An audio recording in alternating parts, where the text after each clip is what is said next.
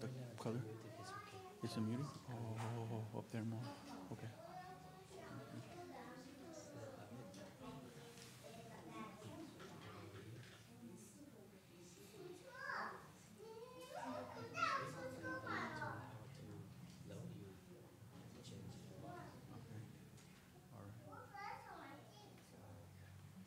Because we can only control the speakers here, right? But we can control them individually there, like Korea sometimes comes in with us. So all of them will go into that Discord. This one? Oh, okay. And then we control them individually here. Okay.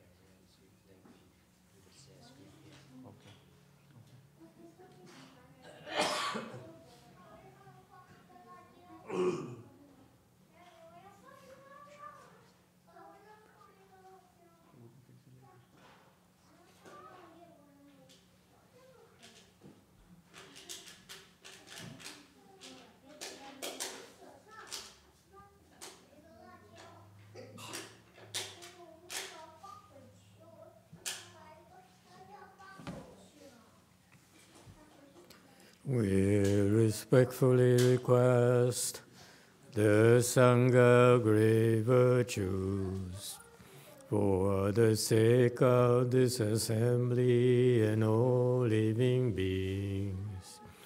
Please turn the wonderful Dharma wheel to teach and guide us how to end birth and death, leave suffering and attain bliss, and quickly realize non-birth. Cung tín đại đức tăng thịnh, vì thứ pháp hội cấp nhất thiết chúng sanh. Tịnh chuyên diệu pháp luân giáo đạo ngã mùng, như há liêu sanh thoát tư lý khổ đạc lạc, tốc chứng vô sanh. Homage to the Blessed, Noble, and Perfectly Enlightened One.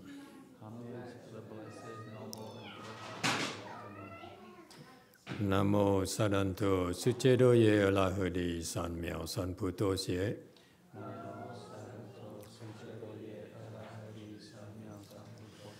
Namo Tadakta Toya Daya Alahadi Tamyo Tampo Datoa.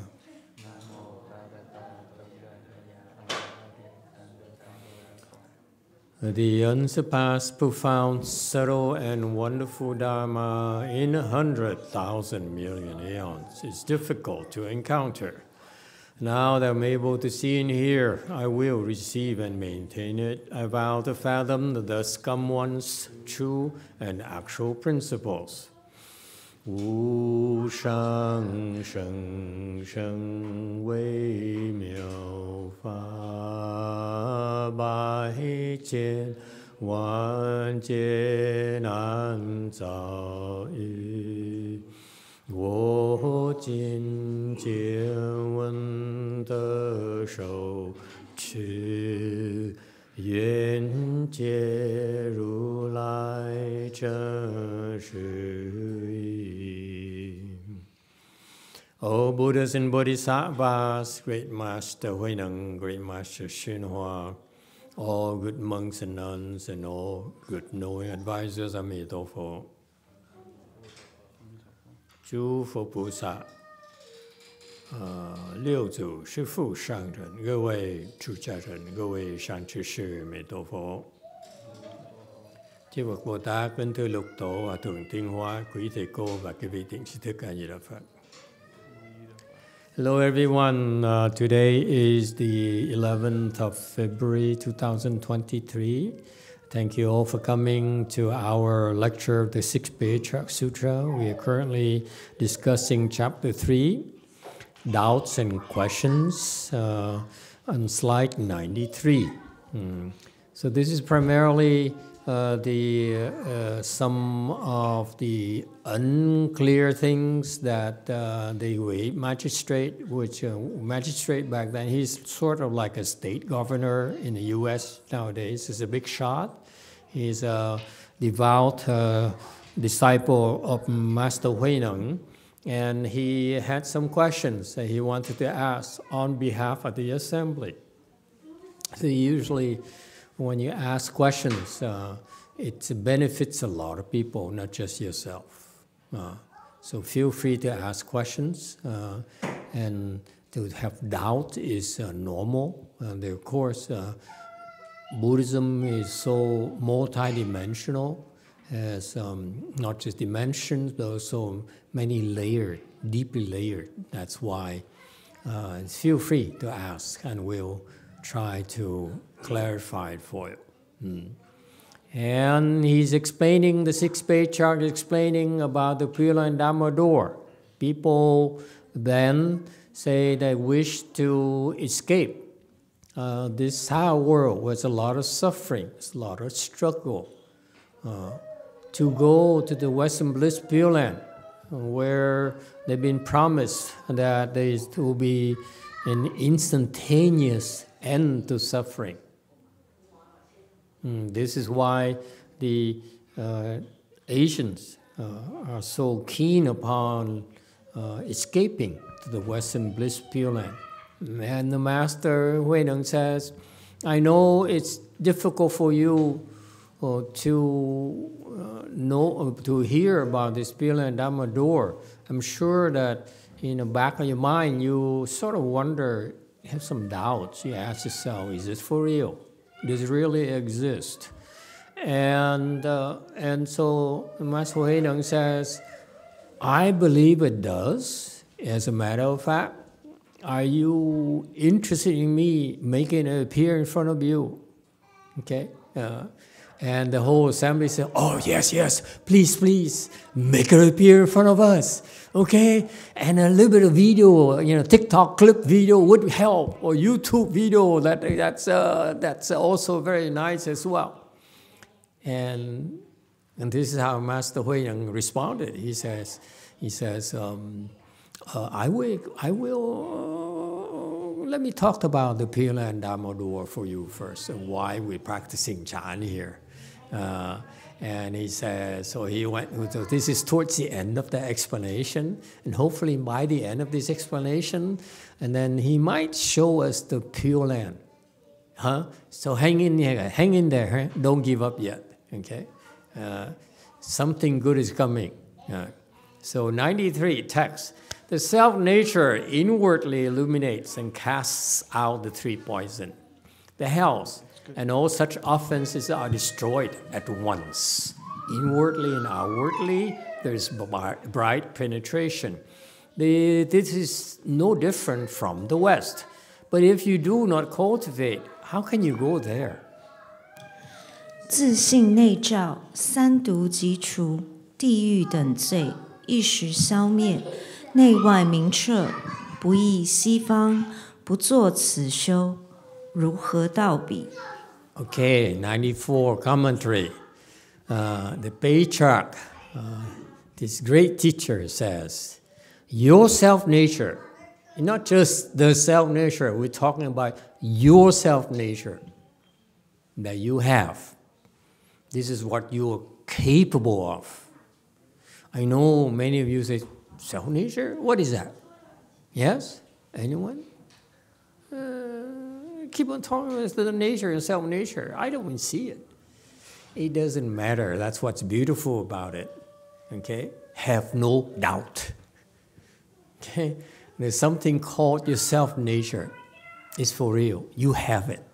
Why? Here's the proof.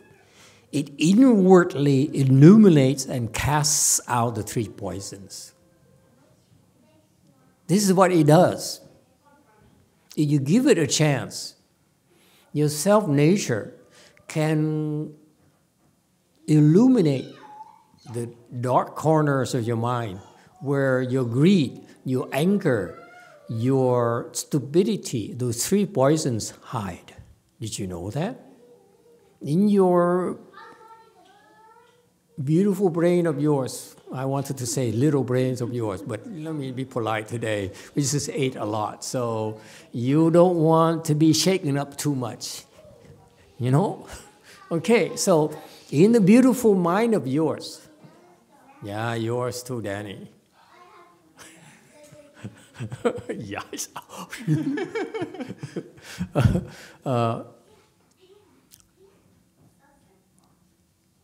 It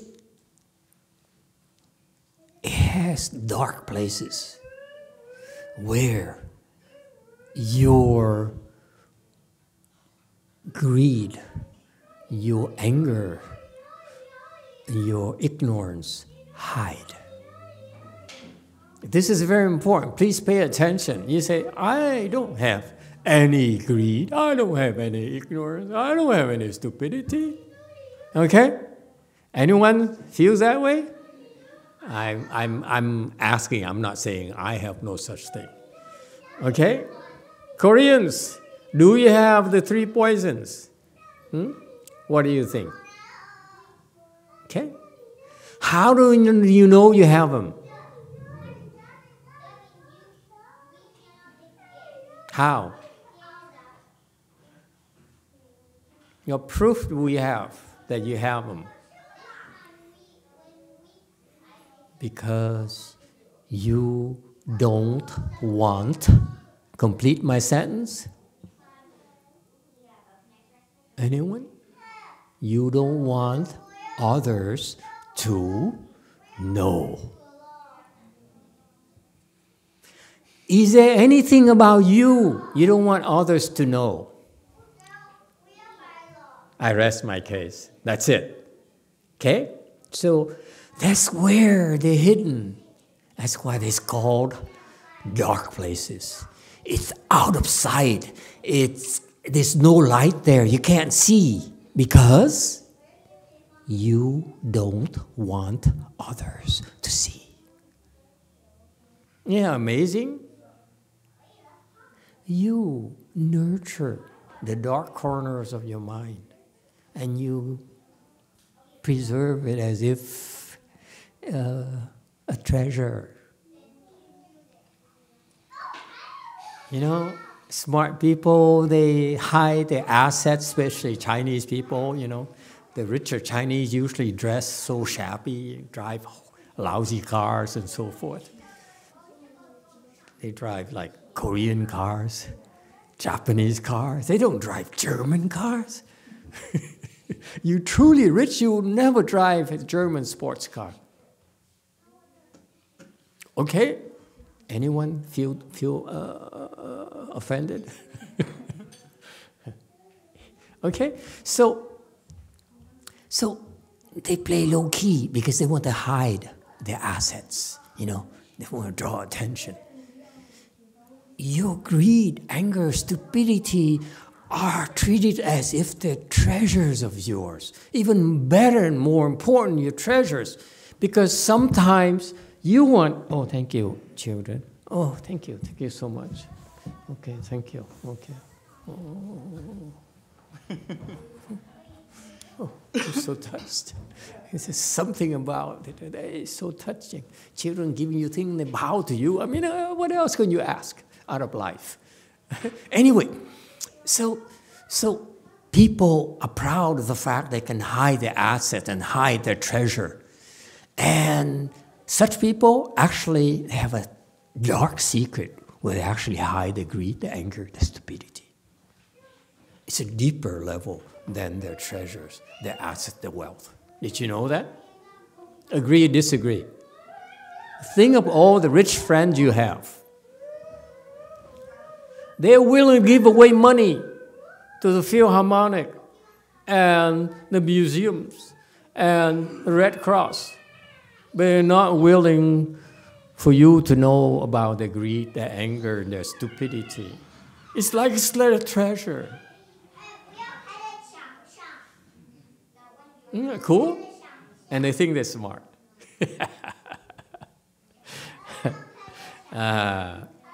Your self-nature, if you give it a chance, will illuminate, will shed a light on your greed, your anger, your stupidity. It's you who actually are stopping it.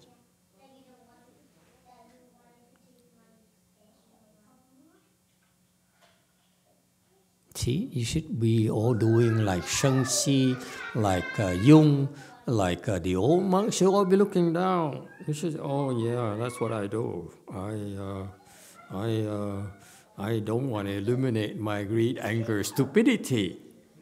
Okay? And when you, and this is the great news. If you only allow your self-nature to illuminate your own greed, your own anger, your own stupidity, will cast it out naturally. It's you who says, no, I don't want to look at this. It hurts too much. It's too embarrassing.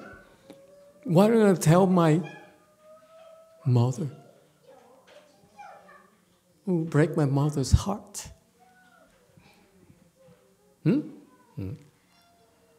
And so this is a very powerful statement. He says, if you only allow your self-nature to do its job, it will naturally illuminate. I'm adding naturally, okay? Illuminate and throw out the undesirable part of you.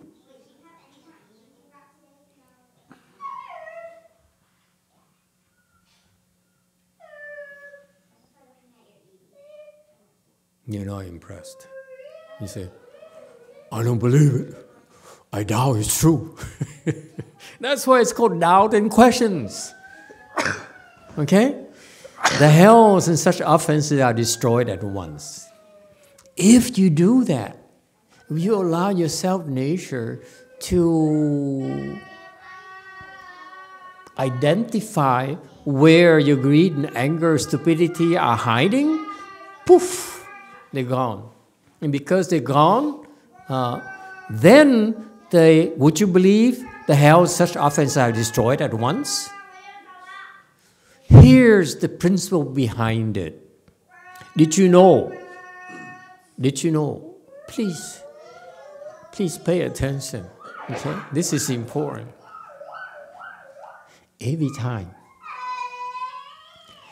you are angry, anyone? Yeah, thank you. I was almost looking at someone. Every time you're angry, what happens? A hell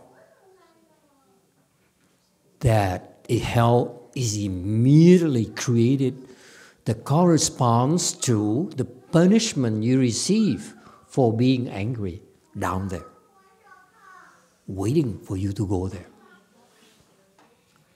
I swear to God. I mean, that's the honest truth. This is a Buddha's wisdom.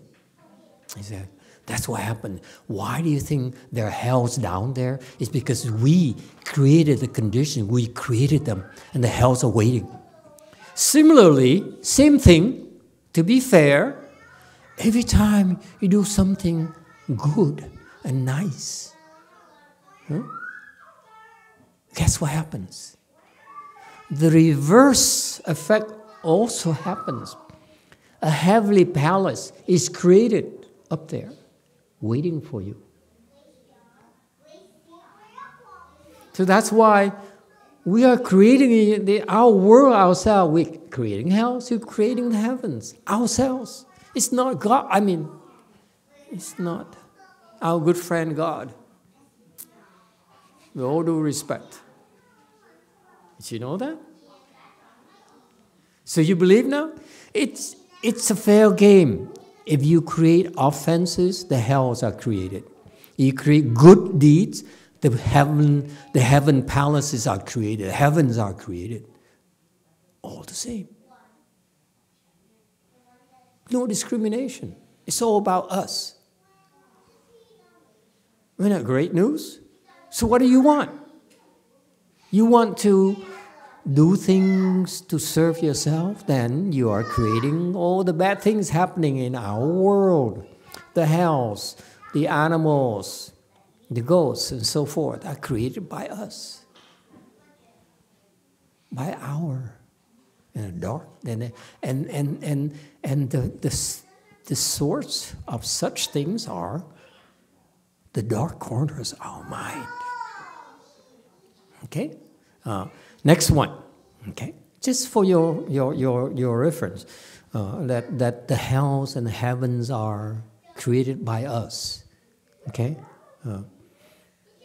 And I didn't understand it because when I first started, there was a first stage Arhat, Cambodian first stage Arhat, and he was like 106 or something at the time. And he told me, he says, if you're not nice to me, if you are not coming to support me, okay, I'm going to go to the heavens. My heavenly palace is waiting for me right now. Okay, I didn't understand it. And later I learned more about the Dharma, and I said, oh wow, it's true that we create our own heavens, our own hells, because of our own karmas. Okay?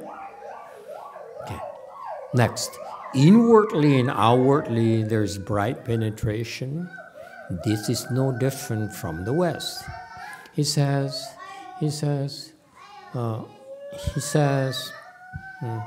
this self-nature of ours, okay, can shine either inside or outside, everywhere.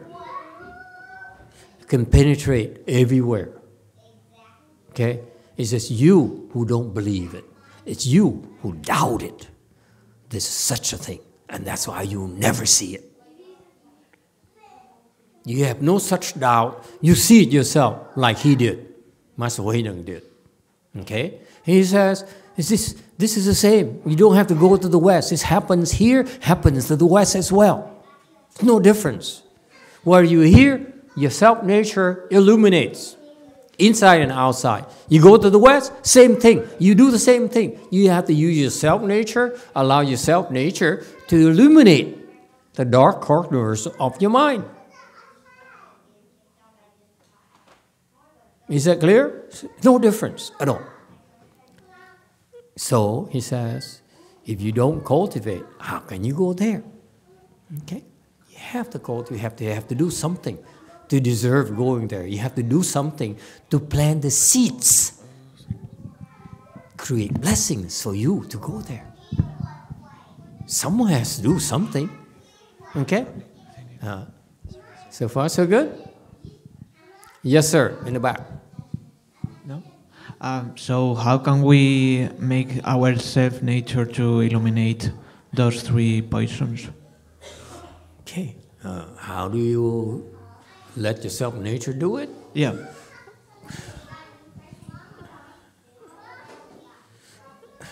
I don't know.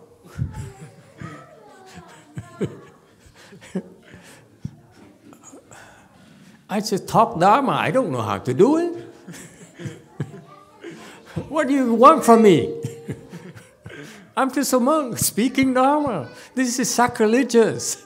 How can you ask me something I can't answer? Sorry, Master. Shame on you. I'm so offended. So how, the rest of you help him out, help me out. How can you make it happen? How do you let your self-nature? I gave you a clue already. I hear. You don't believe it.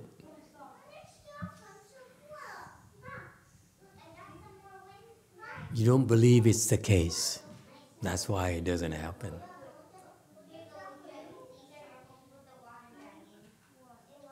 You stop yourself.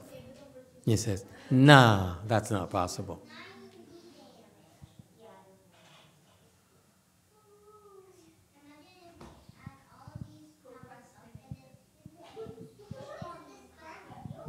Yes, Daniel. So I feel like I believe in the self-nature, but I assume that you're saying there's like subtle moments where we don't have faith in ourselves. Can you give us an example where we do it? Yeah. And all it takes is for you to say, I don't know. I don't know. And you stop yourself.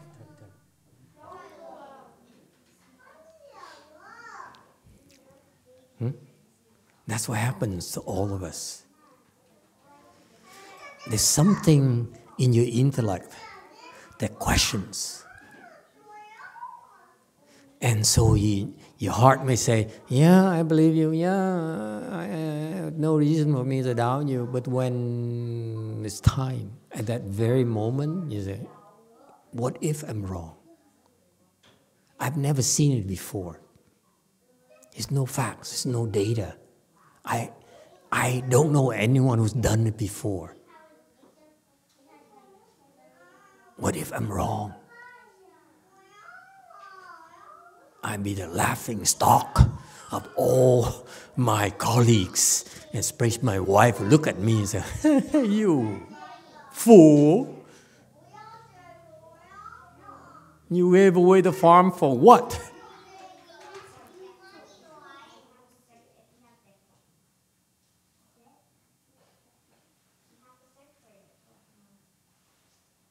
Okay, that's what happens. There's doubt that sneaks in. That doubt there is called what? What? It's called thought delusion.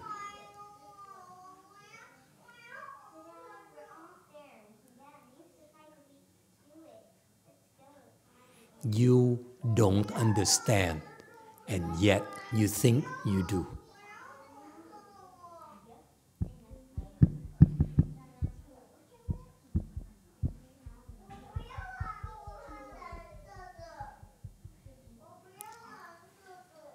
The most dangerous people are the ones who think they understand when they don't. Agree, disagree? They're extremely dangerous. I'm scared of them.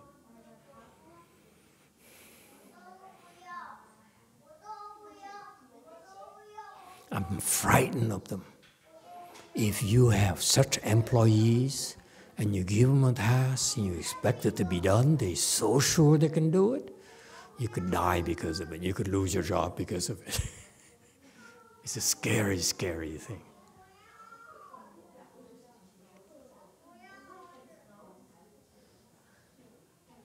And I'm scared of some of my sanghas, some of the nuns, some of the monks. They really believe they can do it. I say, no, you can't. No, you can't. Please spare me. You can run away you want to, but I know you can't do it.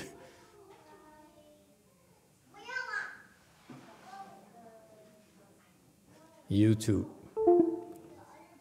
From Samson Lau. Hi, Master. I have a question. You mentioned that hells and heavens are created by us. I trust everyone has done good deeds and also bad. If hells and heavens are created, where do we go? Sorry? Repeat. You mentioned that hells and heavens are created by us. I trust everyone has done good deeds and also bad. If hells and heavens are created, where do we go?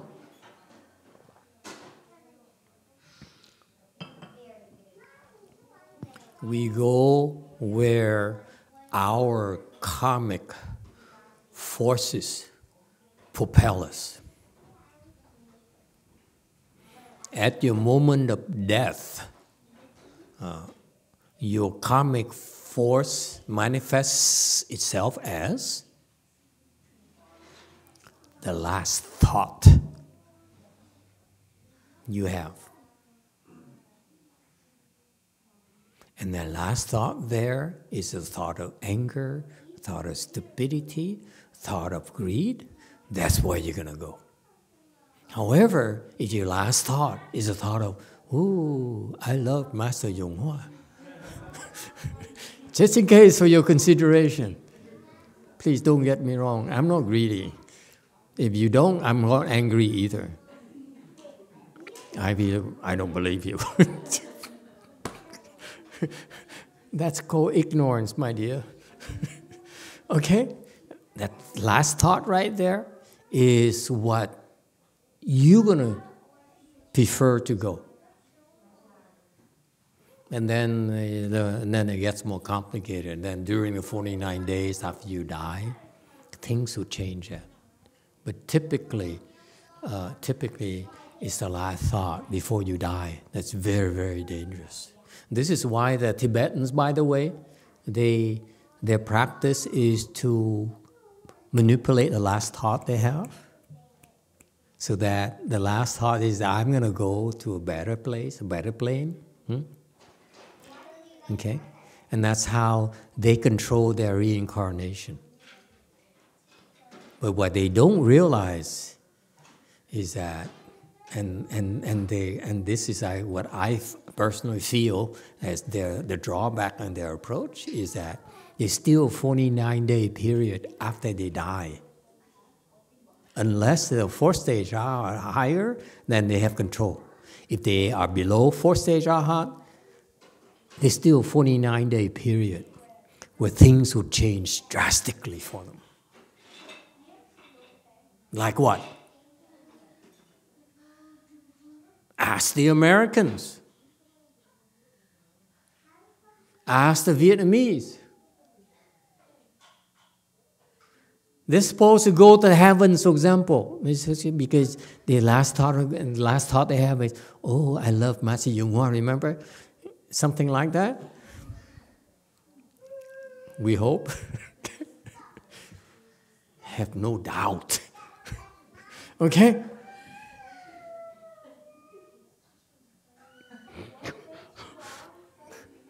See, how did you know? That's what happened to smart people. You ask them and say, can you believe? Say, yeah.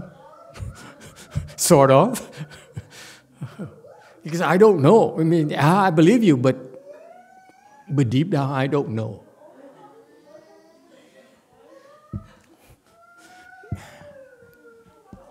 After all this time together?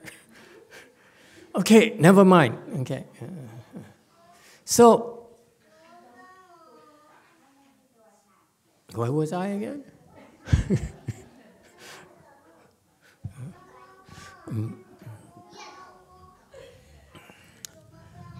So you have this last thought which says, oh, I want to leave my fortune to help save hungry children. Okay? That's a good thought. Heavens, trust me. Okay? However, what happened is that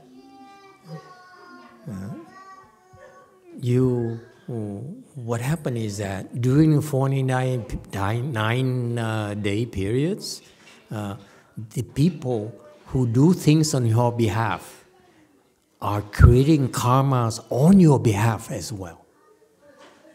And that's where things go either better or worse for you. So, for example, I don't know about the Koreans or the Chinese. I can speak about Vietnamese. The guys remember seeing it when I was a kid. Okay? My grandfather was dead. Okay? And I believe we put his name on the ancestors' altar. I remember very vividly. I was there, everyone is crying and so forth, and we're looking very unhappy, at least pretend to look unhappy. And I was happy because on the altar there's a pig with the apple. I was so happy. I said, we get to eat. When we get to eat? When we get to eat? And guess what? If you kill on behalf of the deceased, what was the case? The killing karma goes to him. It's very dangerous. Things will change during the 49-day period. So that's why I said, the Tibetans, if they happen to be 4-stage Arhat or higher, okay, then they exempt from it. But most of them are not. And therefore, they may be able to manipulate their consciousness before they die. But after they die, after they're dead, that's when things could happen. Bad things will happen to them. You see? So the Dharma is not foolproof. The Dharma of reincarnation, whatever, to a better body, doesn't work in my beliefs is that it doesn't work for them. Okay? On the other hand, if you are a 4-stage Arhat or higher already, you don't need that Dharma. You have the skills to choose to go wherever you want. There's no need for that Dharma. I don't know. I never practiced it, but I just use my logic and my database to make conjectures. So please take it with a grain of salt. Okay? All right.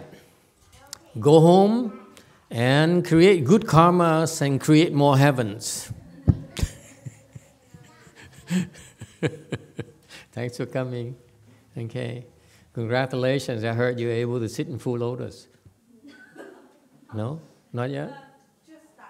Just started. That's great. Oh.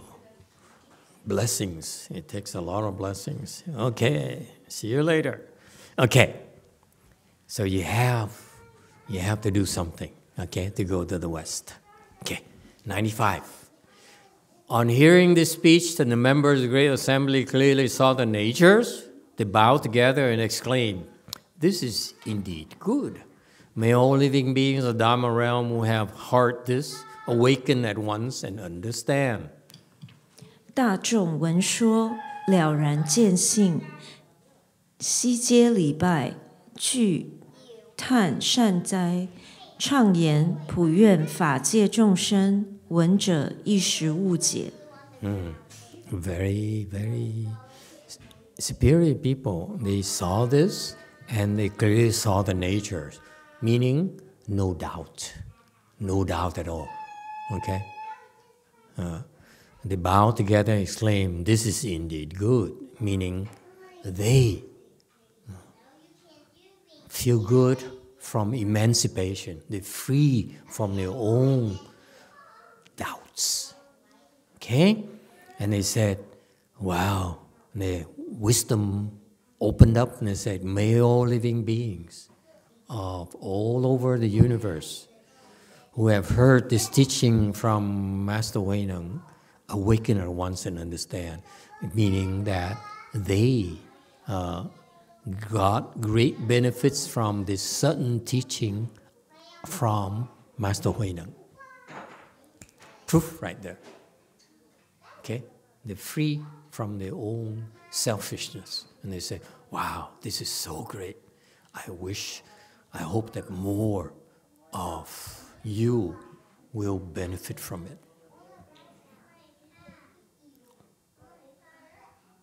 Anyone has any question or comments?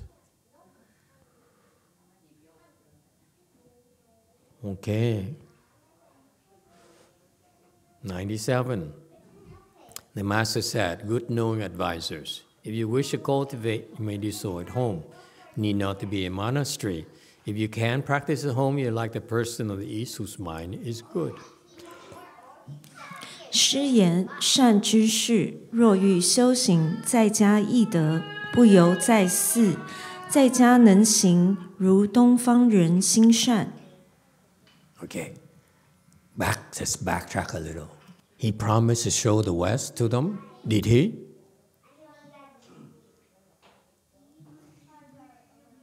Yes, one. I would call it false advertising. I was wondering about that too. I was also wondering they all see their self nature, the audience at the time. Yeah. And what does that mean? Did they really get enlightened? They saw the nature. At that moment, yes. So all of them got enlightened at that moment. Those people there at the moment, yes. Wow. Cool. And then that's equivalent to see the doubt. Did you notice her?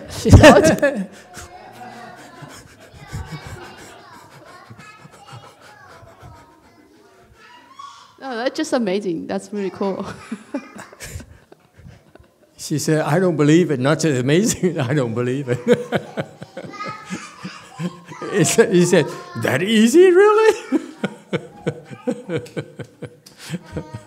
It's so cool.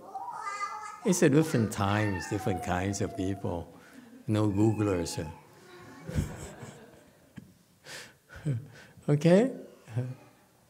They saw the nature. That's what he says. That's why, guess what? They saw the nature, they said, wow, this is good. They don't jump up and down like, like the typical Chinese or the Vietnamese. Oh, I'm alive, hallelujah, hallelujah. Let's go have a drink. Let's go celebrate. Okay? They said, this is indeed good. It's so subdued. Right there as a proof. And then what else? They said, I got so much out of it, I wish that everyone else in the entire universe would get this too, this benefit too. And nature, the question is that, I don't believe it. That easy? Chinese think alike. Look at the Vietnamese. Oh, I believe.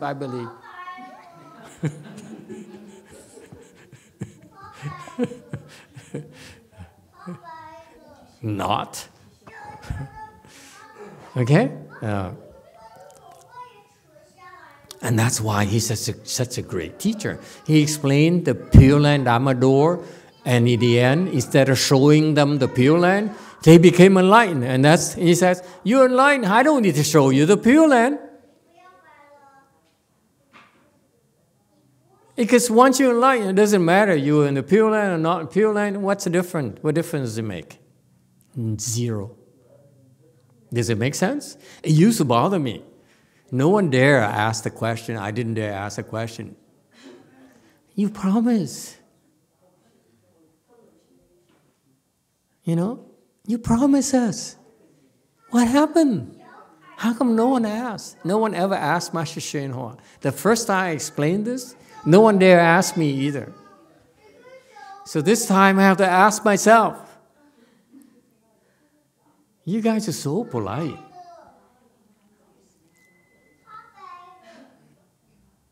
Unlike the young man back there who would like to ask questions I can't answer. Okay? Yeah, so cool. Okay. Anyway, so let's go to the commentary of the slide.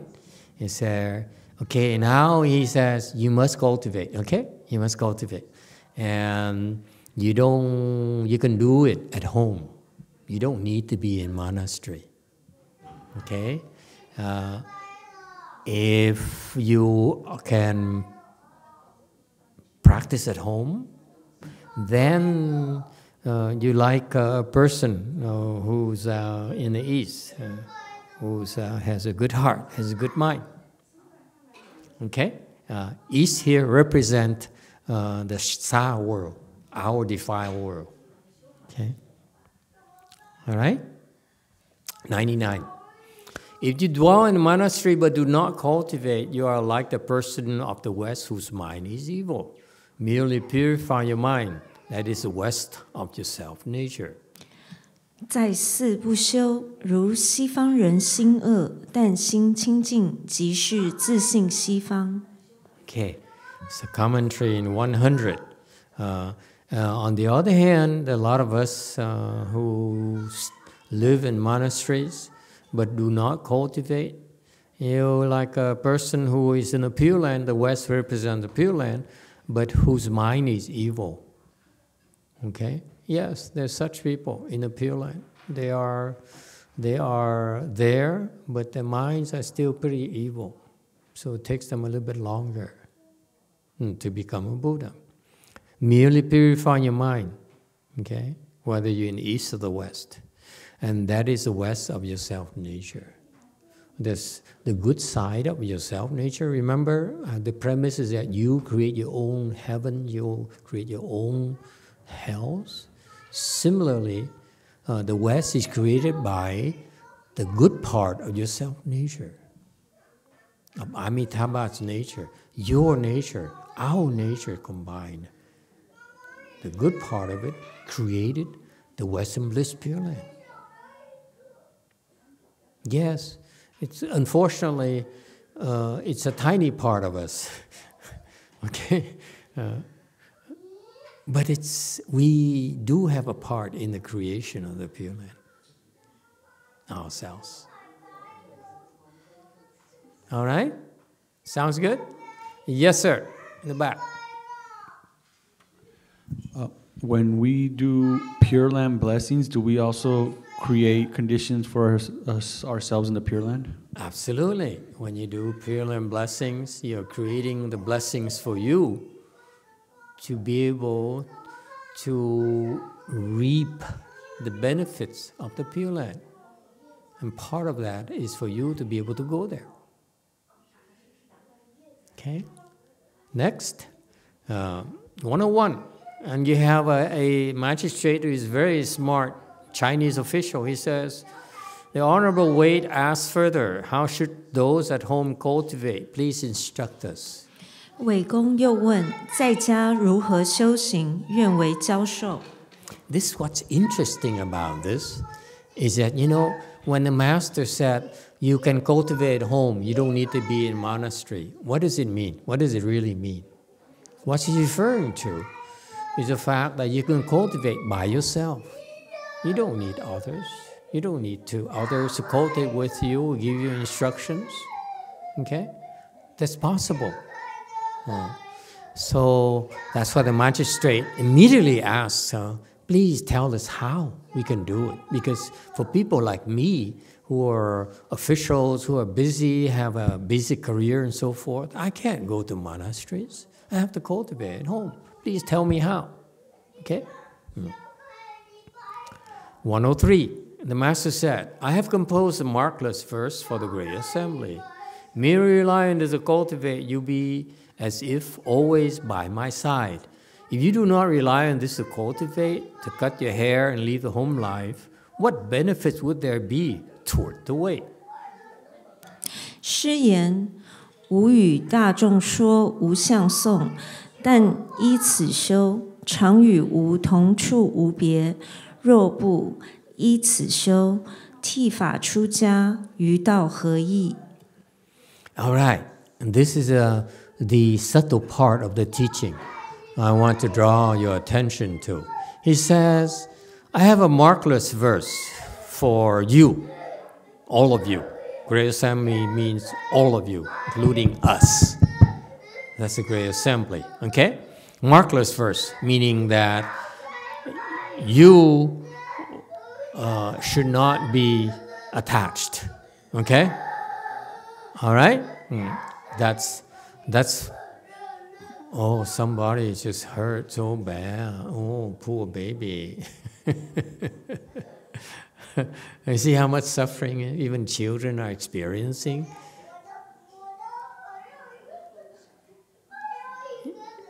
The funny thing to me is that you take it as normal. Huh? You think it's normal. Because that's how it is for us. We accept it. We take it for granted that we're supposed to suffer. And then when you get older, He said, I don't want to suffer.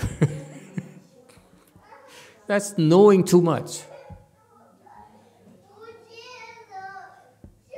Okay? So a markless verse, meaning that you should not be attached.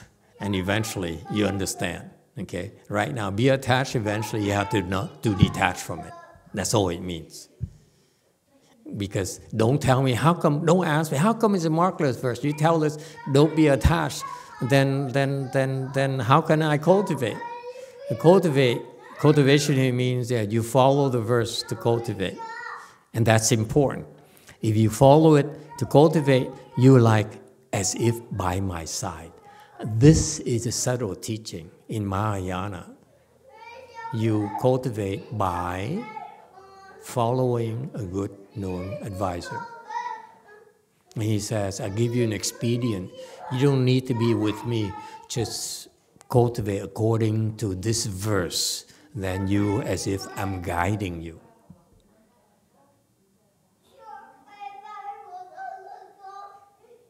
Please remember this. It got lost in the Chinese and the Vietnamese and the Korean and so forth.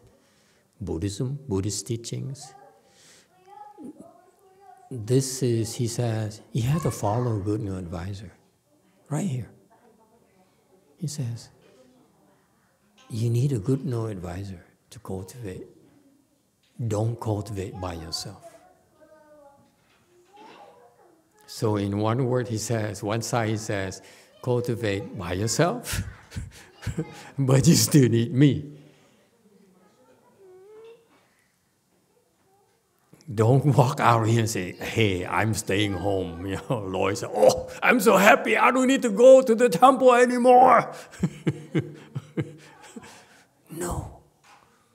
As long as you have a good no advisor, you can cultivate anywhere.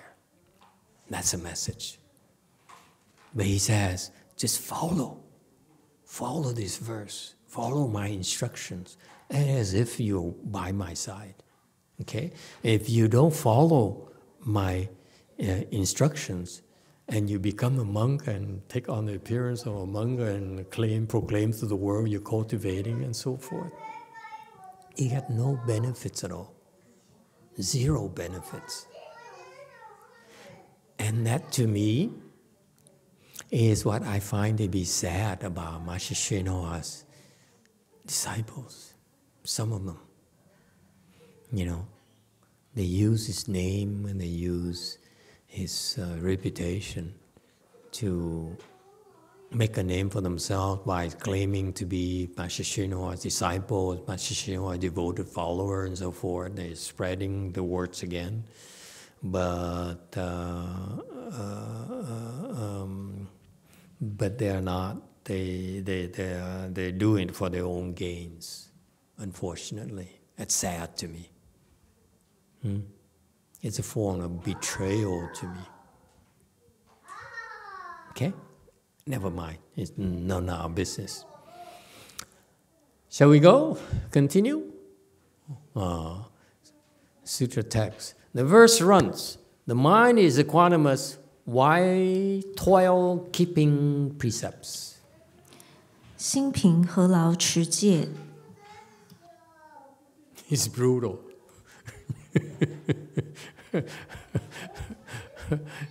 he doesn't beat around the bush.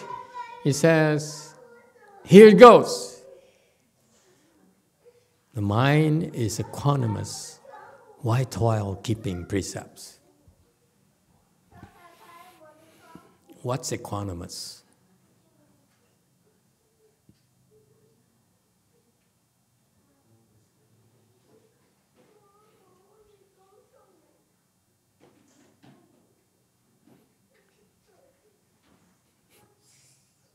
What is that? 微梦.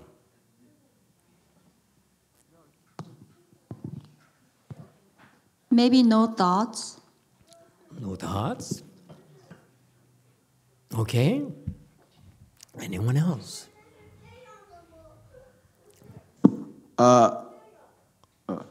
still here? Can you hear me? Yeah. You said equanimity is no discrimination. You said that, didn't you? You said markless is I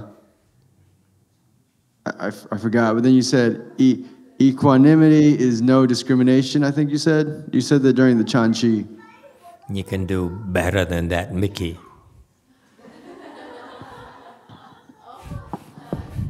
Anyone else?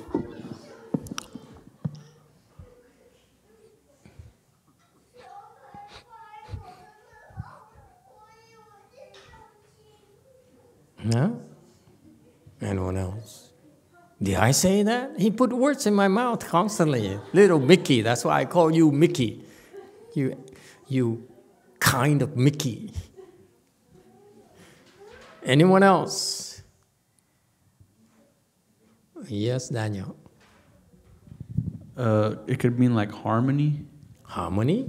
Oh, that's the Japanese thing. No, we are no Japanese here today. Anyone? Yeah? Way Mountain. Yeah, go ahead with number 7 Way Mountain. Yeah? Yeah. Okay, so Go. I looked this up on my phone. Yeah, okay. It says in Buddhism, equanimity is one of the 4 sublime attitudes and is considered neither a thought nor an emotion. Okay. It is rather the steady conscious realization of reality's transience. And what is the source of this this quote of yours? Who knows? Who knows? Wikipedia. Wikipedia? Is that from the dark web? Okay, be careful. Wikipedia also has connections to the dark web. I feel sometimes. I don't know what kind of nonsense this is. Equanimity is whatever they say. Seriously? You too, go ahead. From Lyle, 平等 is no expectation. From Diego, good things and bad things are of the same. It's just your confused mind discriminating them. From Alex, equanimity that is free from passion, aggression, and prejudice. Who was that? The last person? Alex. Alex, oh, of course. You mean, how come you so quiet nowadays? I don't hear her anymore, as if she's alive, but she's dead. What happened to you?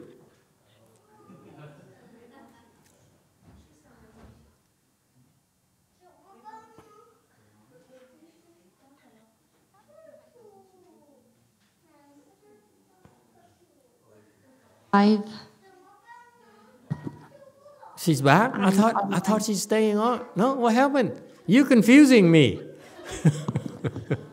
Okay. Say something. Prove to me you're not dead. I'm alive, I'm here. That's good. Okay. So what's equanimous? Hey, Shen Yun. What's equanimous? Yeah. Wei Mao. Master, someone did say it in the YouTube. You gave the definition for markless and equanimity in the Chanchi. You said markless is no discrimination, equanimity is no expectation. I did. Yeah, you did. You can ask Daniel, Go Forest Daniel, because we were talking about it. He went and found the YouTube video. Hey, I can't find myself. Okay, you got me. But I was wrong. Anyone? What's equanimous?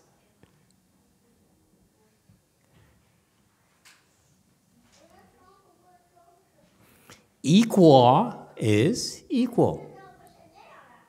Nimas, whatever it means. You got half right. What do you expect?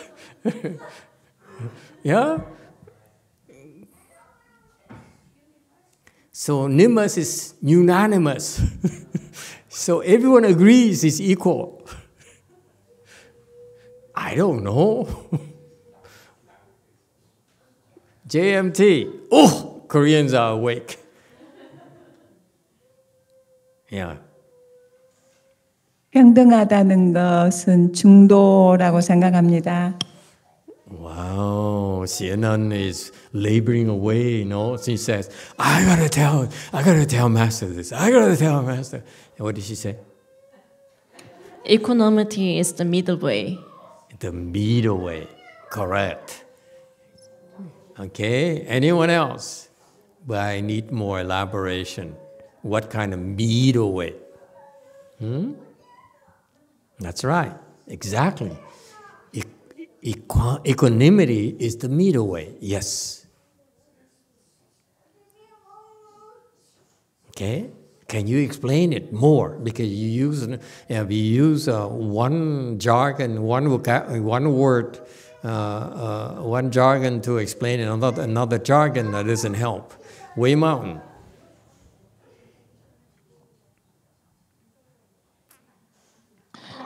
Yes, Master. Only to complete equanimous, equa is equal and animus is Saul. Shaolin? No, Saul. What? The Saul. Sour? Soul. Sour? Soul. Are you talking about like sour, like vinegar? No, soul. Don't help. Okay. Yeah, what is that again? Don't help him! I want him to extricate himself from this sour thing here. Equal soul. Soul, like Korea capital? No, soul like what Christians believe governs the body. You are such an externalist. You're quoting externalist sources. Well, this is the meaning of equanimous. So, nimus is soul? Is what it means in Latin? In Latin, anima, yes. Really? Oh, wow, how interesting. Wow, thank you. That's nice to know. Nimbus here is from a Latin root, I imagine. You know, the funny thing is, their Spanish and French are very similar. Do you realize that? French and Spanish, they're so close brothers in terms of Latin roots. So the Spanish people can pick up French pretty easily and vice versa. French people can pick up Spanish very easily. They're both impossible to learn. The verbs, the conjugation is just, it's a discipline by itself.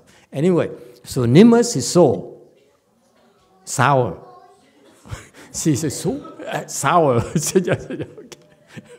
Okay, equal soul. How beautiful. Yes, Way Mountain. Master, how about dust are moving? No matter what circumstances, mine is not moving. Where is the sow? What about the sow? That's for the oranges.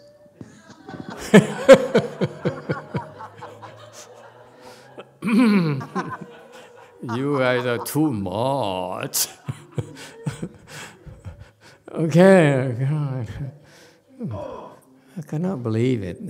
I never heard of such Dharma lecture where people are joking around left and right. What happened? Solemnity and the soul is equal. Yeah, I like it. Yeah. So how is the soul equal?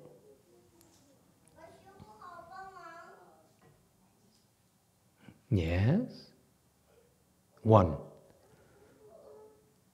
There is no self and the others. No self and others. Self and others. Okay. So equal. Okay, Wei Mao. Substance is the same in every person. It's just the function's different. Two Mickey Mouse. That's not bring up substance and function again. This is a 6 Patriarch Sutra for God's sake. Wei Mao.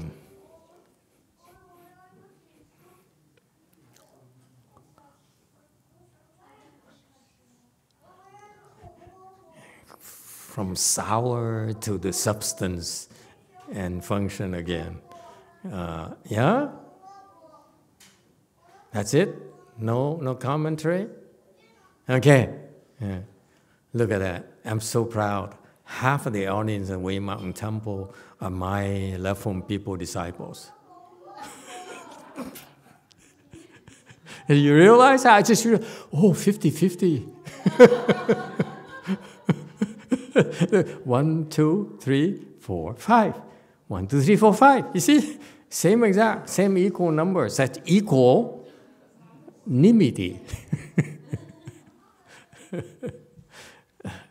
Oh, no, that's no longer equal with Alex. Okay. The mind is equanimous. Okay? Equanimous means equal. 1 equals 2. 3 equals 10. 20 equals 1 million. Men equals women. Children equals adults. Everything is equal. No preference. What did I explain again? Don't quote me.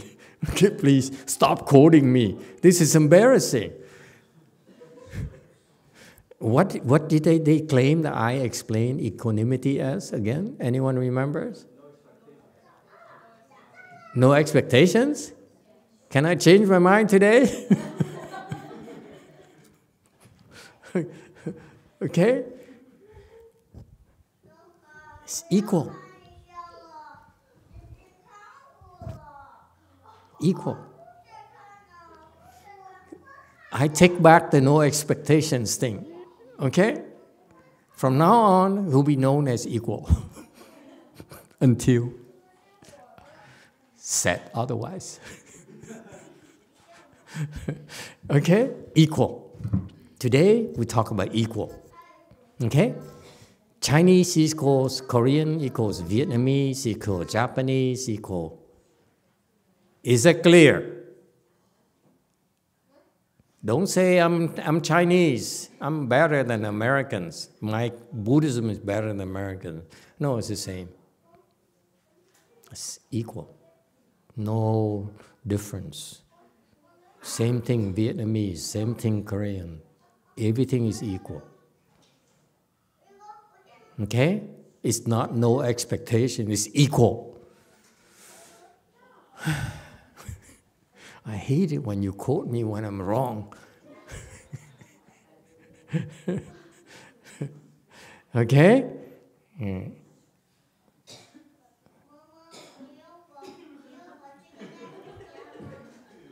Who's the girl again? I know I'm supposed to be equal.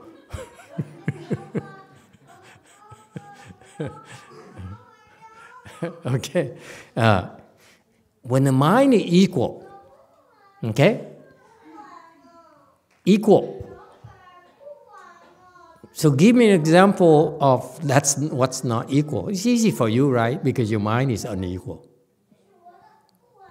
So far, so good? Your mind is naturally unequal.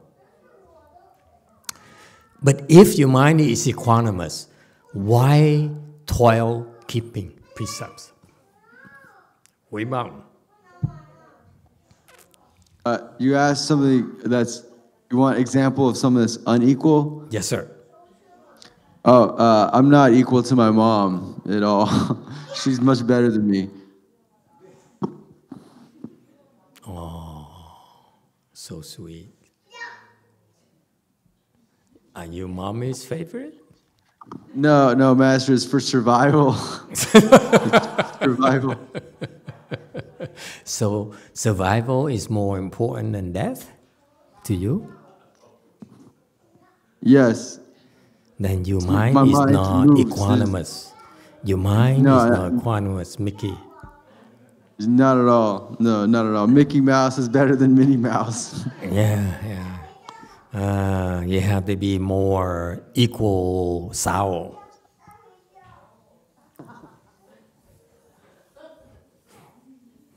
Okay, very good.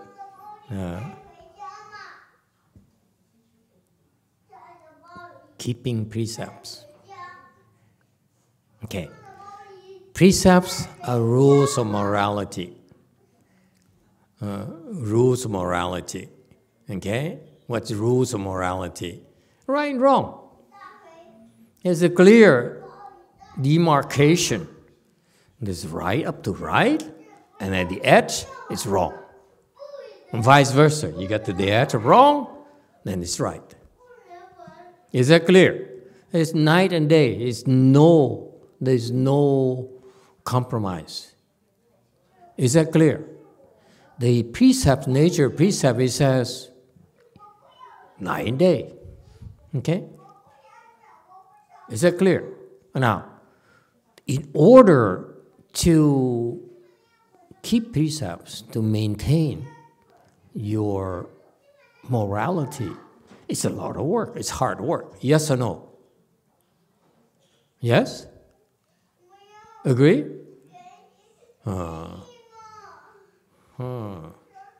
Okay.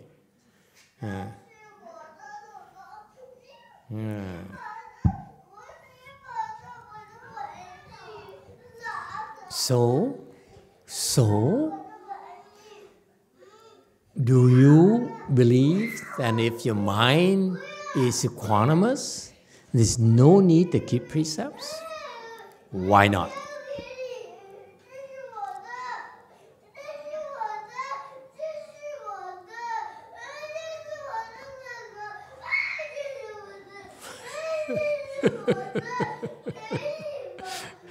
My mind is equanimous.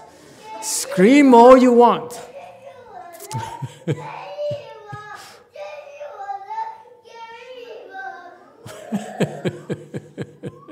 It's the grandmas who are more worried than we are. Clearly, the minds are not equanimous.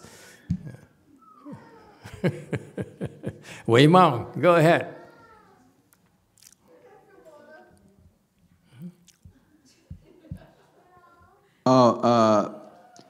Maybe it means, he said, why toil keeping precepts? Maybe it means that when your mind's equanimous, it's not hard to keep precepts at all. Because why would you even want to break the precepts if your mind's equanimous? You won't have any reason to want to even consider to break the precepts. Are you sure? Oh, just from what I saw there, he said, why toil to keep precepts? Yeah, why would it be a toil to keep the precepts if your mind's equanimous? It doesn't make any sense. Why would it be hard to keep the precepts if your mind was equanimous? Are you sure? No, because my mind's not equanimous. If you're not sure, why do you raise your hand? Are you testing me?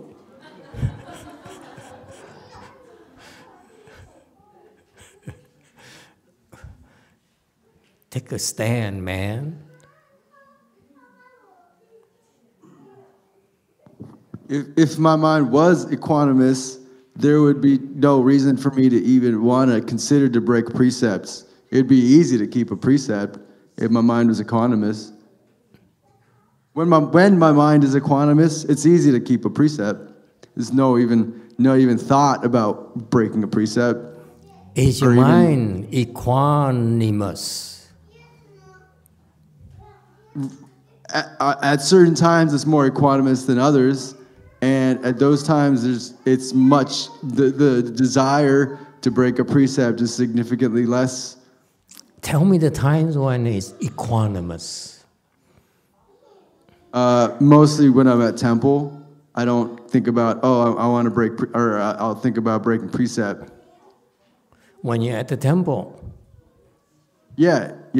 It's not, I mean, it's not completely equanimous, but it's more so than, if I'm doing something else during the day.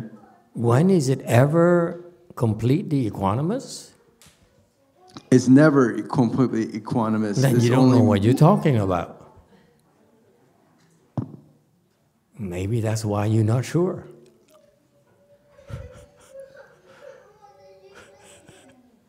Anyone? Yeah? You agree with this? When your mind is equanimous, then why try to keep precepts? Why work hard to keep precepts?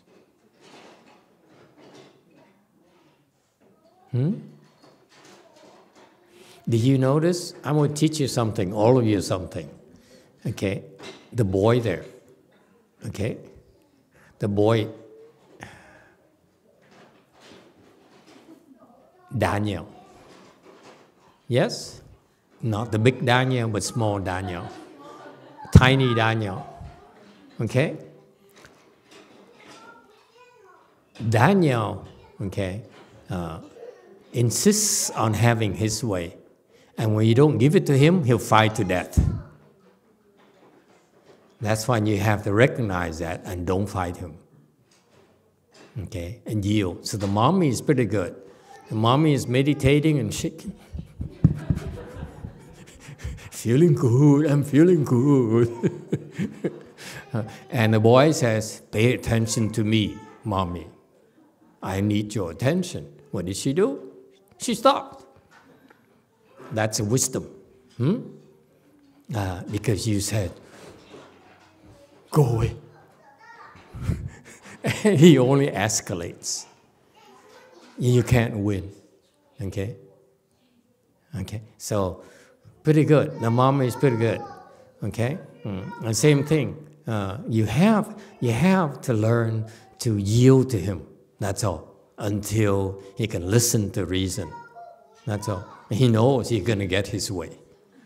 Okay? And that's how it is. That's how it is. When he gets a little bit older, he'll be known as Mr. Manic. How do I know? Moi aussi. Me too. Okay, let's go back. You think it's insignificant, but you see, you learn so much right there from the interchange and how the kids behave. Yeah, we can learn so much from it. Okay, yes, sir. 4. Thank you, Master. I'll give it a try. I think maybe the Patriarch meant is the precepts are helping people to reach the status of being completely equanimous. So if you are already equanimous, then there's no need to think about precepts. Are you sure? No.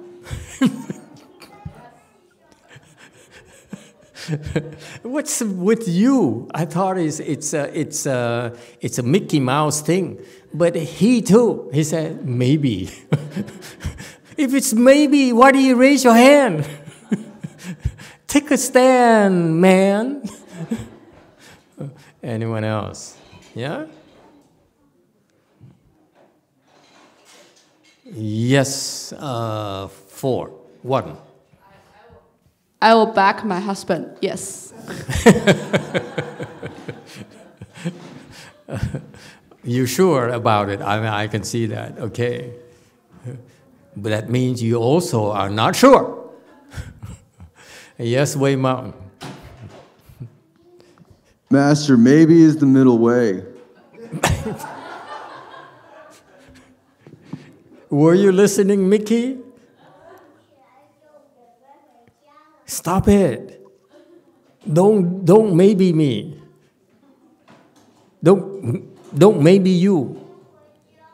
Don't maybe. Okay? Just say, I think.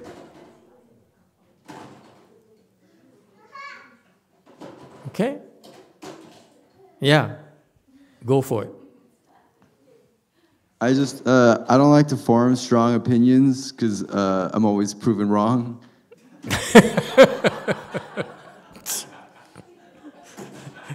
You're hopeless. Why are you so afraid? Clearly, you're not equanimous. You're afraid to be wrong. Equanimous says, I'm wrong, so be it. I'm right, big deal. I'm wrong, so be it. You have to be more equanimous. Very good. Anyone? Why, when you're equanimous, you don't need to keep precepts? Why?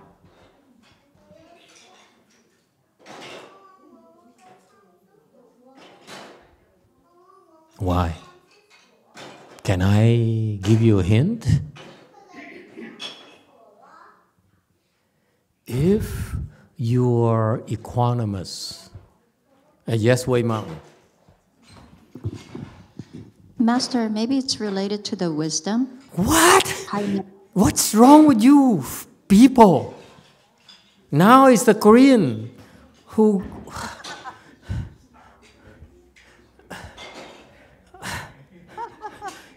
Cut it out, please. Yes, JMT.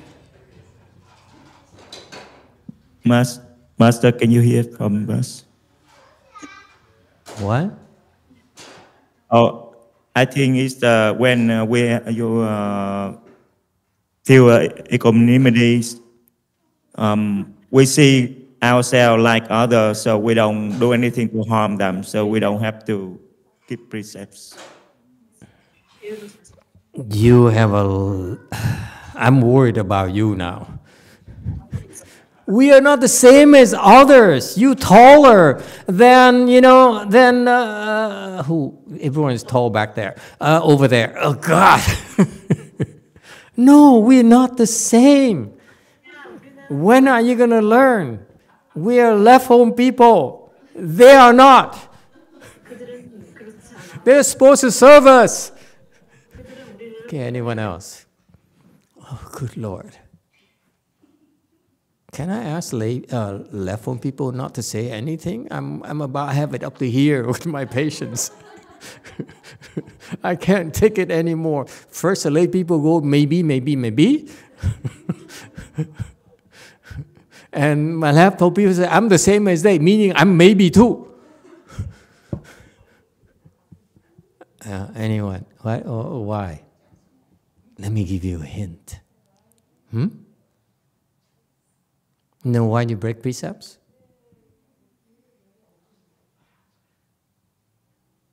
Because you calculate.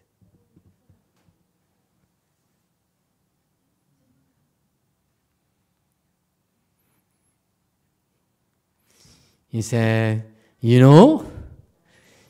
if I lie a little, who's going to know?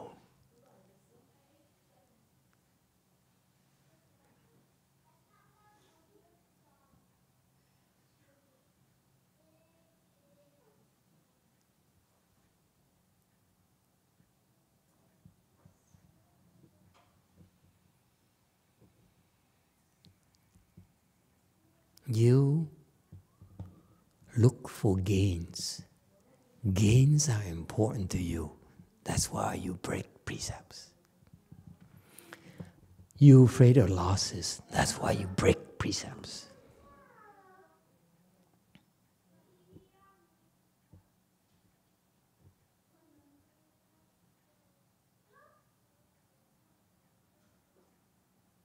There are two kinds of people. People who hear it the profound wisdom I just gave them, they go, that's me.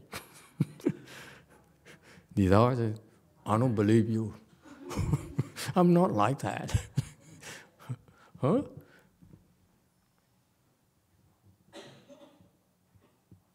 You are always seeking gains.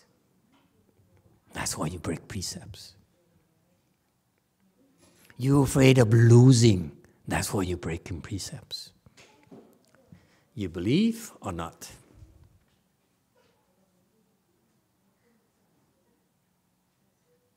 And if your mind says, I gain, I lose, same to me, then you don't break precepts anymore. It's that simple. Agree or disagree?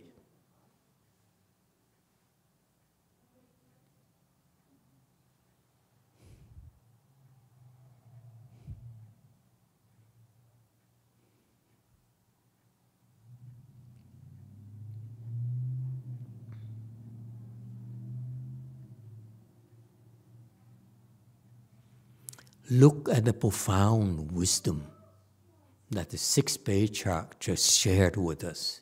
We don't dare look at ourselves this way. Do you?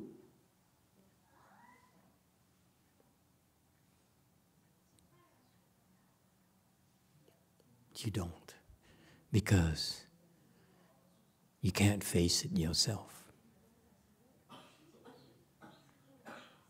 And that's what I referred to earlier, the dark corners of your mind. You say, no, I'm not going there.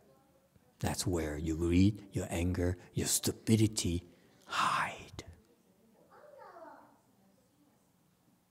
It's off limits. No one can touch it. Not my mother, not my father, not my husband, not my children. No one, no God, no Buddha can touch it. Sounds familiar? Hi, Hitler. I mean,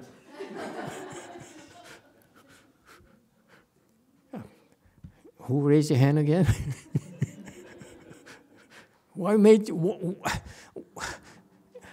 He made me say it. I wasn't. It crossed my mind. Look at him. Hi, Hitler. Just kidding. Okay. Wei Mao. Yeah, Master, that's what I was saying before. When your mind is equanimous, you want to break the precept. There's no reason to worry about keeping the precept if you're not going to break it. Yeah, that's true. It sounds similar. Okay, very good. I love the jacket.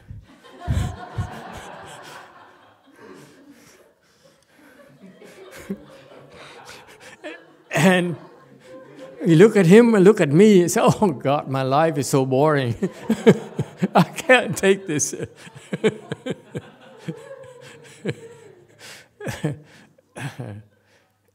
You're so privileged, my friend. I don't know. I guess my mind is not equal soul.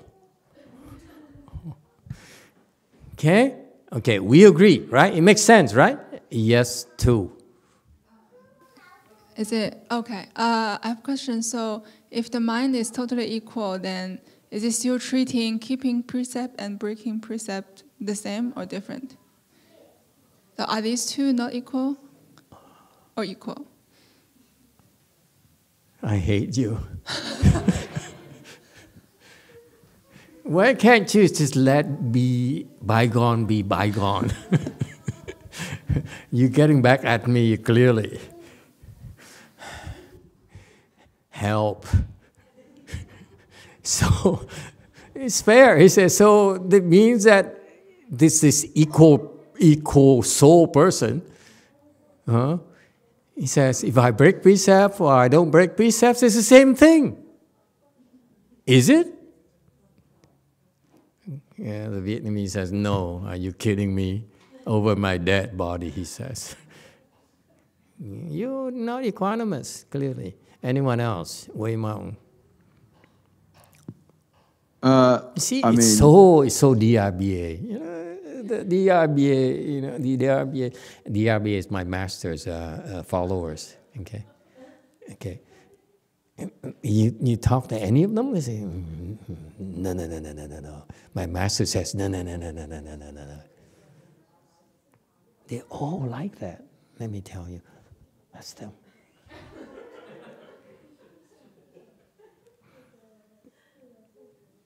I think at that point, there'd be no concept of precept. Because, like you said, it's all about gain. Don't quote me, man. Oh, well, there's no gain. There's nothing to gain, so there's no precept to break. Because it just wouldn't even exist in the mind of someone like that to do anything for gain and do anything to break a precept. So I don't think it would even exist in that person's concept of mind. Okay. Thank you. Nice try. Yes, Wei Mao. God, the Americans are so talkative. You know, they say, ooh, I know. Yeah, go ahead, Wei Mao. And the Koreans say, I don't know. Let the Americans embarrass themselves. Yes, 9. Thank you, Master. I have an answer for whether breaking a precept would be still, or they think about whether breaking a precept or not breaking a precept. I think that the Vinaya is there to go ahead and get a firmer understanding of the law of karma. I know. and you guys are all jokers. I mean, this is. Oh my God. He said,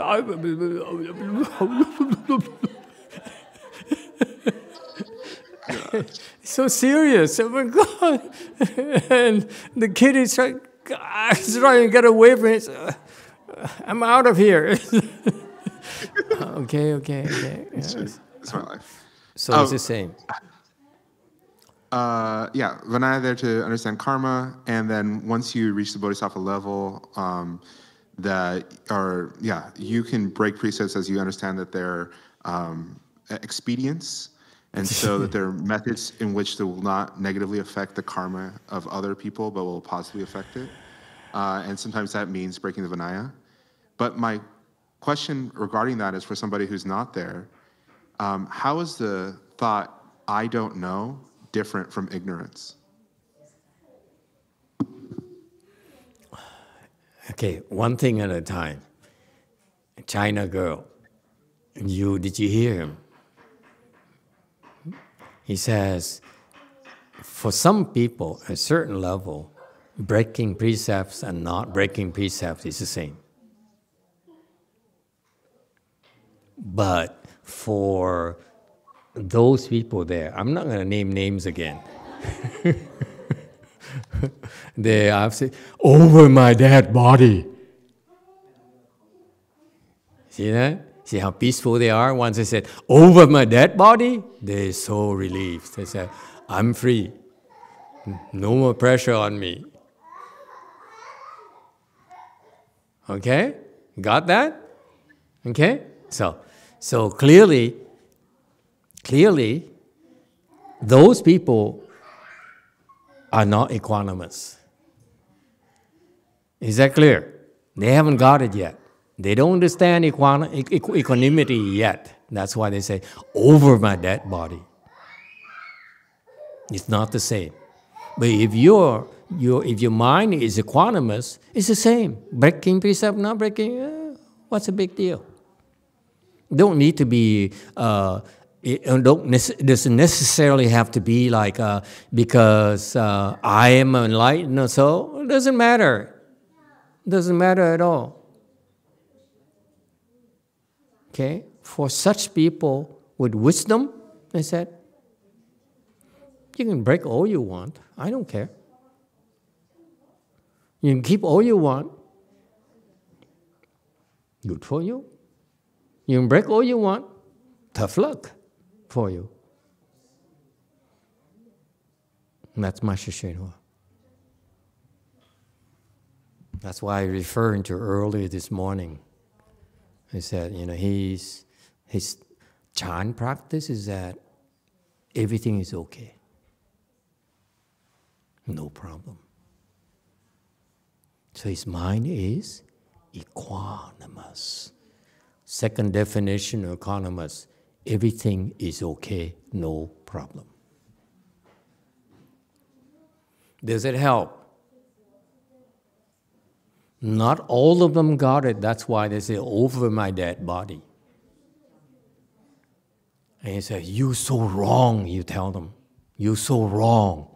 Vinaya says so, Buddha says so. Yes, Buddha said so, Vinaya says so to the people who are not equanimous.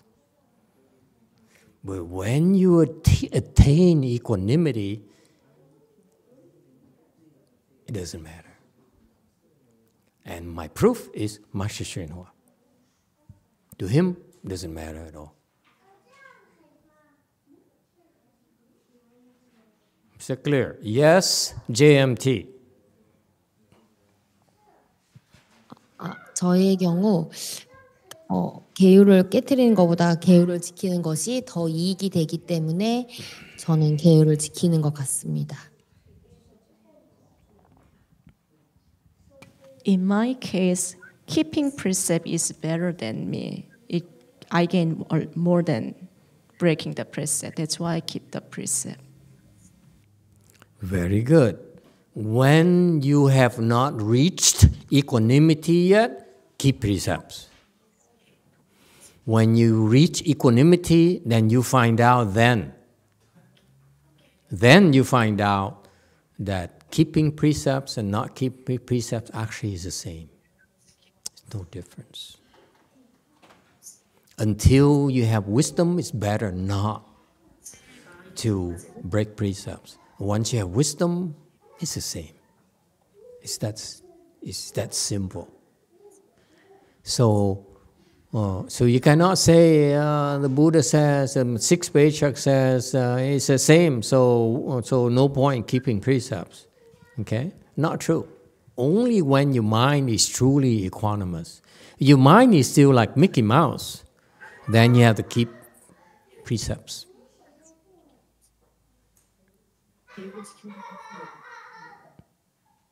Is that clear? Do we understand each other? No excuses here. So that's why when people say, you gotta keep precepts, then yes, these people have not reached equanimity yet. That's all. It's nothing bad, nothing good about it. It's just the way it is. It just is the case. Okay? What's dangerous is such people who have not reached that level claim and really believe they know everything. That is dangerous. It's very damaging to think that you know everything, you understand everything when you ain't got it yet. And that's why, to me, those are the most dangerous people in the world. The most dangerous people in Buddhism are those. Not the demons, not the evil people. It's those people who think they know everything.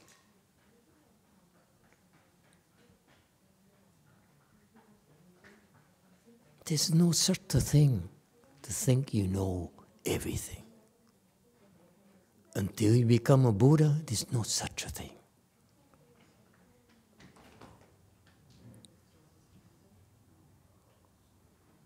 All right?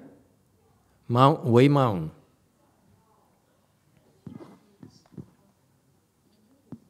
Master, I was going to ask, what's the level of truly equanimous?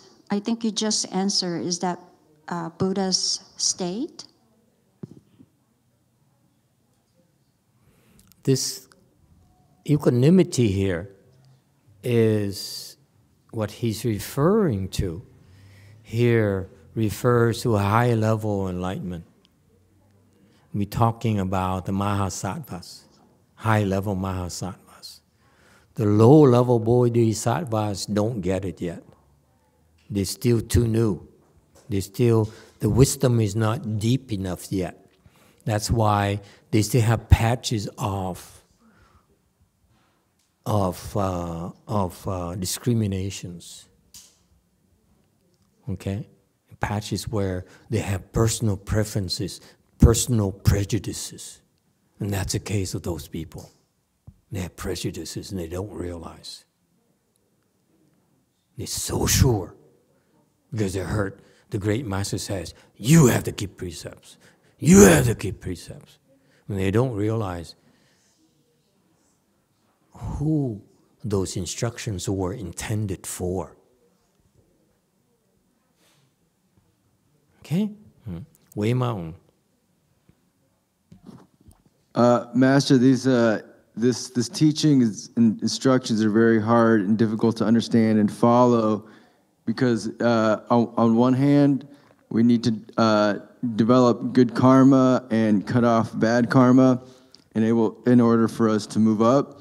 Yes. And on the other hand, you're basically saying good karma, bad karma don't exist. It's just a discrimination. So it's like, you know, it's really hard to understand. Is there any way you could maybe help us in applying this to our own lives, or should we just stick to the just discriminating between good and bad karma? Right now, for you personally,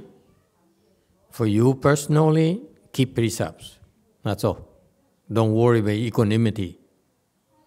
Yeah, okay. And does just keep precepts. That's it. Okay, you should be like those people over my dead body. Okay, I'd rather die than break precepts. That's where you are right now. When you get a little bit higher, that's when someone else will come along and says, "It's okay, go break precepts." You see? They're not there yet. That's why they say, over my dead body. Okay? Don't worry. That's why you follow a good new advisor, and then when the time comes, you'll be told otherwise. For now, stick to, don't complicate things. Wei Maung. Then why am I even learning about equanimity in the first place? Why are you learning? Yeah, if it's not meant to be followed at all. Why is Master Sixth Patriarch teaching this to us, or to me particularly? It's because it's for Minnie Mouse.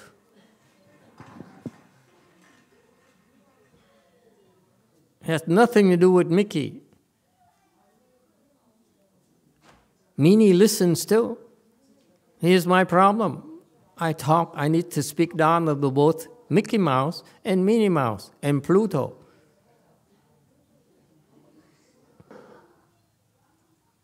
Okay? So part of the learning process is that even though it doesn't apply to you, what it does, though, is you have an edge over those people who says, over my dead body, that's the only thing that matters to me. My master only says so. You rather die than break precepts. That's what the Chinese are taught. I'm telling you, our American Dharma is just, it's right for now. But eventually down the road, when you get higher, okay, then it doesn't matter anymore. Call it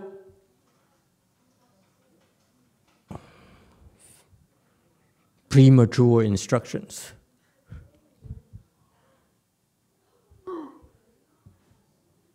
Okay? All right. Any other questions? Wow, you guys did well. I thought it would take over an hour to discuss this with you. I was about to give you a hard time, but I couldn't. You were the one who gave me a hard time. You're pretty good. You know too much. It's no fun anymore. It ceases to be fun for me. I can't give you a hard time anymore.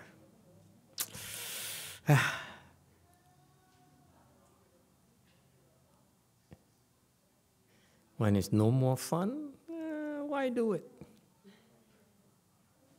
Anyway, shall we continue? You see how brutal it is? It's the first thing he says, you don't have to come to the temple, you stay at home. Okay? He says immediately, the mind is equanimous while keeping precepts. All right? It's like brutality, Chan brutality. 107. Practicing directness. Of what use is Chan meditation? Being grateful, one is filial and supports the parents. 行直何用修禅？恩则孝养父母。So you see, backtracking to this, you see, Mickey, this should tell you that the level of Master Huineng disciples, he says, you guys are so cool. You can stay home and practice. Okay? That's how advanced his disciples were. They're not the same as us. Okay? Don't think so highly of yourself. The first instruction is that mind is equanimous. And Mickey says, huh? You see that? It's not for us. Next. Practicing directness. Of what use is Chan meditation? Don't listen to this. It's my only explanation. You need Chan meditation. I don't care what they say. I don't care what he says. I don't care what Master YongHua says. You need Chan meditation. Get that straight. I'm not looking at anyone. Okay? Yeah. Meaning what? It says, the ultimate Chan, if you really understand Chan, you're so direct. Huh?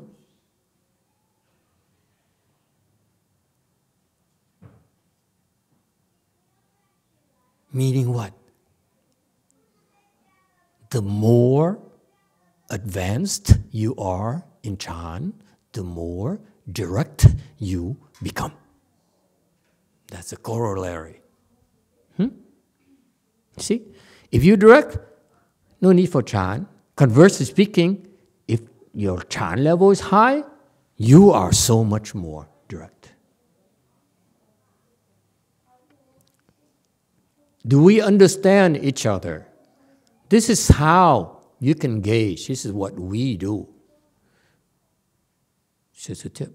This is insider tip. This is what we do to gauge your level of Chan. What does it mean to be direct, by the way?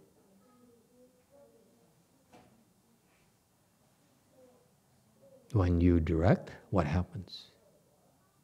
You hurt people's feelings. Don't you? Can I be blunt with you? I'm going to hurt you. That's what it means. I'm going to hurt your feelings. Are you ready? Yes? This is so American. Can I be blunt with you? When your wife tells you that, run for cover. Okay. Excuse me, can we do this later? I need to go to the bathroom right now. That's my advice to you. That's called American Weiyang. Okay?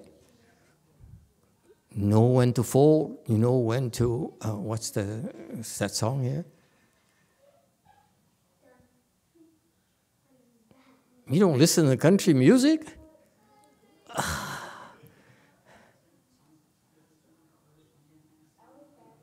You know when to hold them, you know when to fold them. That's Kenny Rogers' song. Am I the only one here? I can understand these Chinese ladies in back. So, I don't know what he's talking about. Kenny Rogers? Kenny Rogers? Who's that? Show them Kenny Rogers.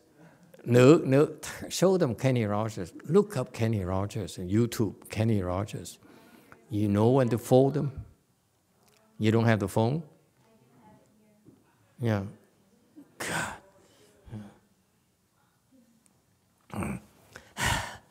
Okay, yeah. So that's what happens.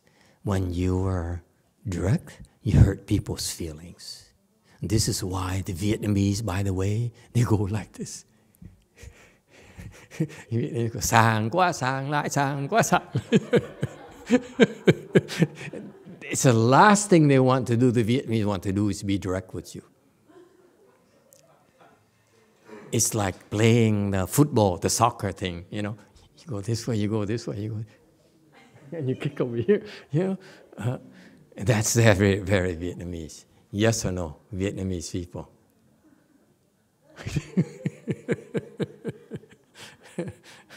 It's a cultural thing, because we're afraid. The reason you're not direct is that you're afraid to hurt people's feelings. It doesn't pay to hurt people's feelings. Huh? Okay? And this is why the Vietnamese struggle with Chan. Do we have any Vietnamese left at DTT?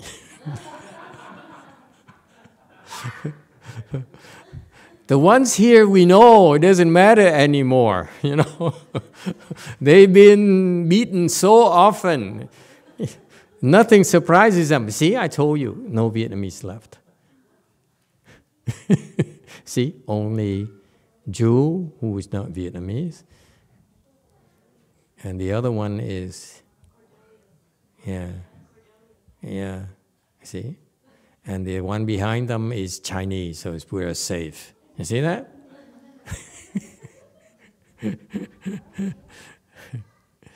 Okay? And that's why the more you learn Chan, you should be more and more direct. And you find out is a clear advantages of being more direct. Why? People trust you more.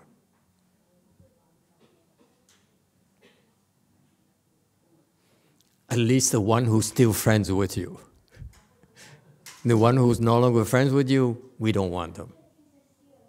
Okay? But the one who still can recover from being hurt by you, the one who will stick with you.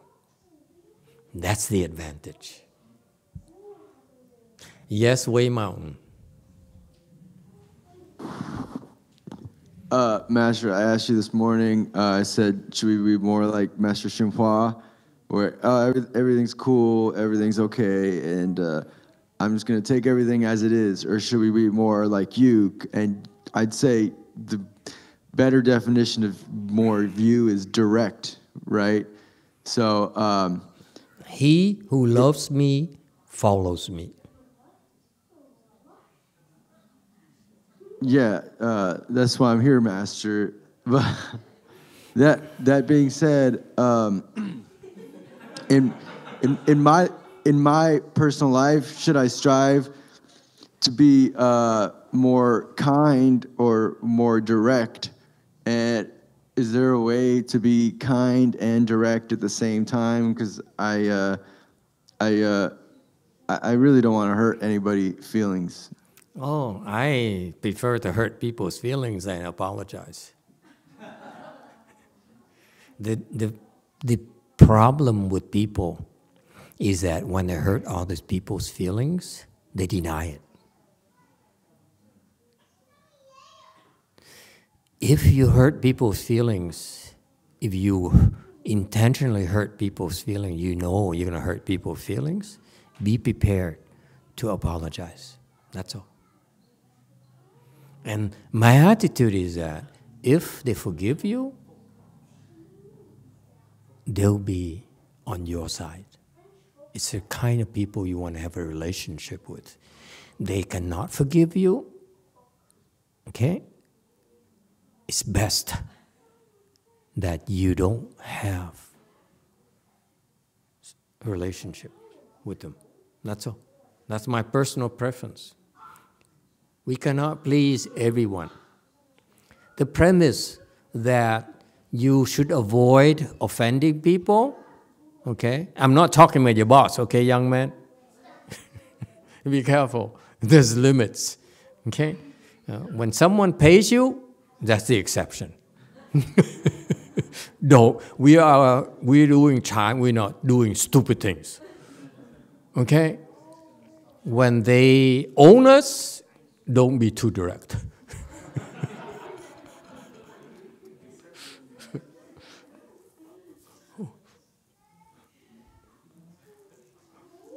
And if they don't, who cares? Be all as direct as you want. Yes, Way Mountain. Master, the song you were looking for is The Gambler by Kenny Rogers. The Gambler. Thank you. Gambler, show the girls.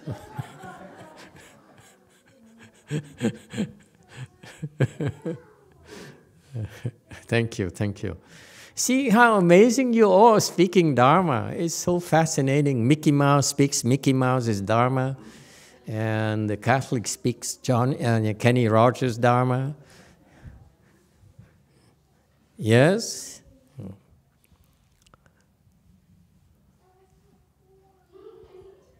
All right. Okay, time is almost up. Any final question? They still have one thing. Can we finish this? Huh? Show me. Kenny Rogers thing. Okay. Being grateful, one is filial and support the parents. Being grateful. May I tell you? May I remind you? That's another tip.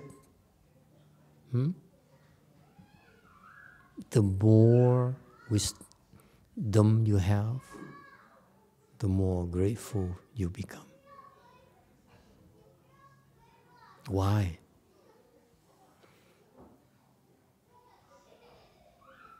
The wiser you are, the more you realize you didn't get there by yourself. It's impossible to get there by ourselves. Not possible. And that's why you see clearly that your benefactors were there for you when you needed it, without which you cannot make it.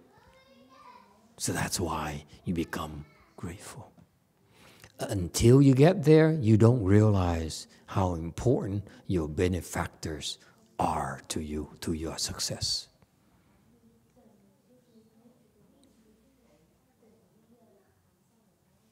That's wisdom. And because you're grateful, that's when you have more people coming to support you and benefit you. How's that?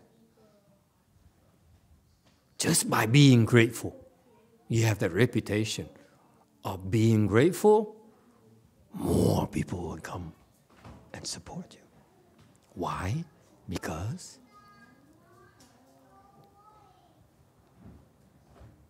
they will gain from it.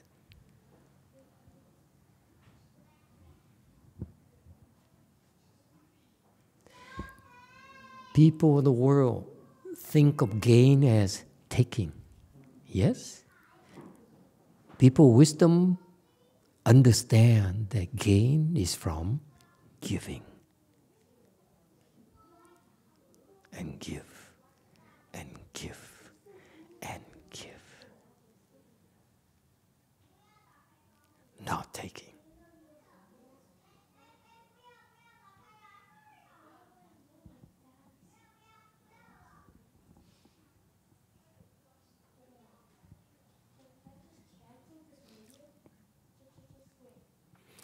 That's what differentiates worldly people from cultivators. We're cultivating gratitude. Worldly people, they're cultivating gains. At some point in time, you first start by cultivating because it's profitable to you, beneficial to you. Eventually, when you open your wisdom, that's when you become grateful.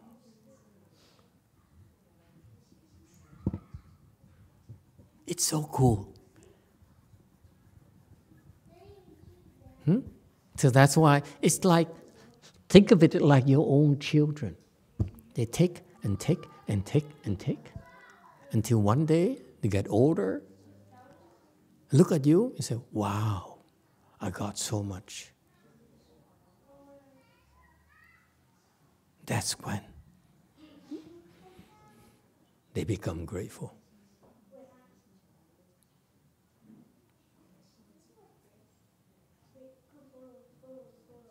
Okay? So being grateful, one is filial and support the parents. Okay? You have to be filial and support your parents, what the master says. Okay? Just do it. Don't try to because. There's no need for because. If you really are grateful, who do you support first?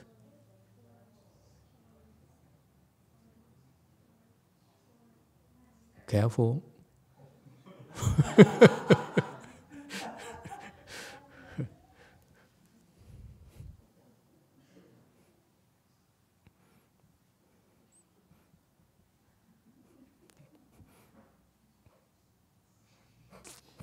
The RBA people says, my parents, of course. Wrong. It's okay. It's okay.